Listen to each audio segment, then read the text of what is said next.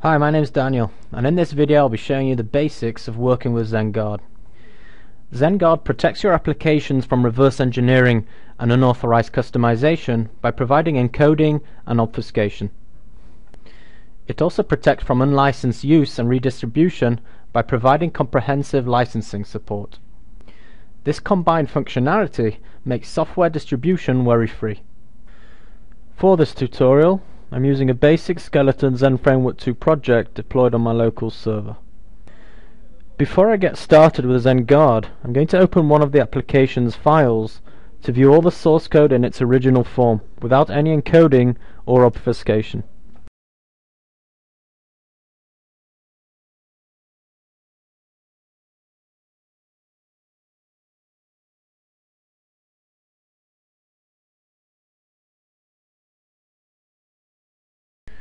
Okay, so my first step in Zend Guard is to create a new project.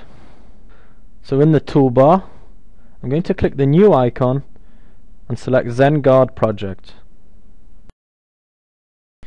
In the Create Zend Guard Project wizard, I'm going to begin by entering the project's name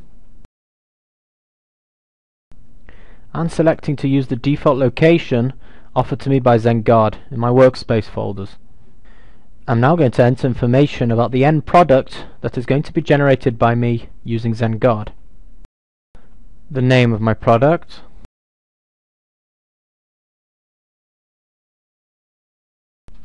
the product's version, and the destination folder of the encoded output.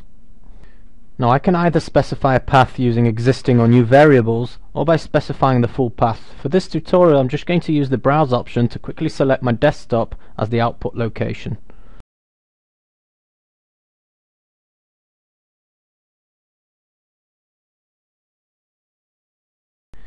In the next page of the wizard, I'm going to specify the files or folders containing the source code that I wish to encode. In this case, I'm going to select the folder containing the Zend Guard tutorial application deployed on our local Zend server.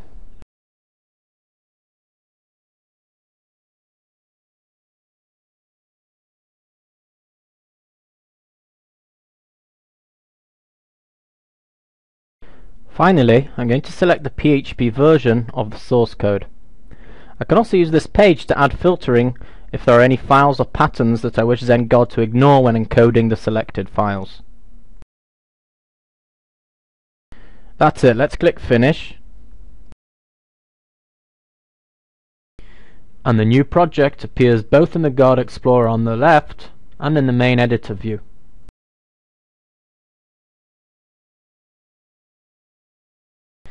In the editor, the Overview tab provides a general overview of your Zend Guard project and also gives you access to most of the other available functionality.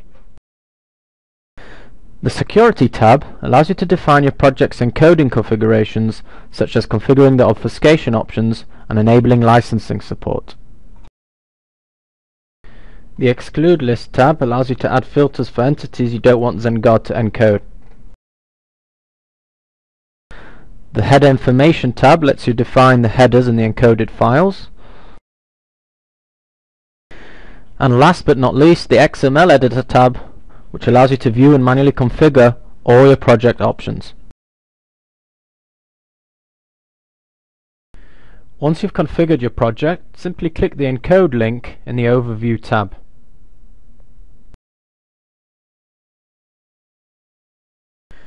You can view the progress in the console view at the bottom of the editor, which also reports that the encoding went well. Let's see for ourselves by again opening the same module PHP file we opened at the beginning of the tutorial, this time in the selected output location we defined in the wizard.